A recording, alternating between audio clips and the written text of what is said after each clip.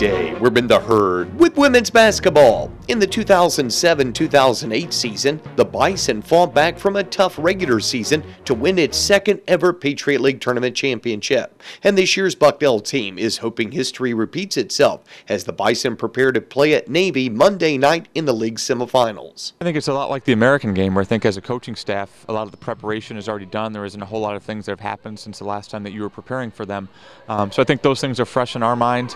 You know, I think we probably benefited a little bit coming on the short end of the stick against American. So I think we kind of had that hunger. I think obviously it's going to be flipped now. That Navy's going to be kind of hungry and trying to fix their loss. But on the flip side, I think our kids are pretty confident right now. We know the things that we can do to give Navy problems, and hopefully we can do that again down at their place.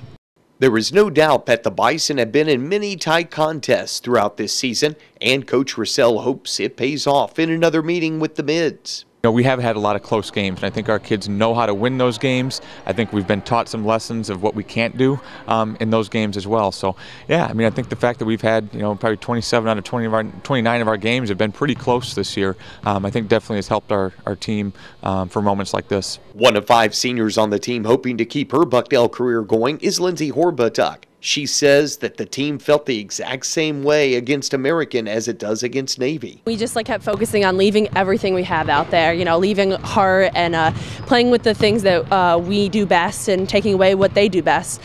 She says that this is a great time of the year for the team. We're all really excited for this opportunity. We know what we need to do to be able to beat them. The Bison and Mids tangle beginning at 7 p.m. Monday evening in Annapolis. You can listen to all the action on BucknellBison.com and WVBU.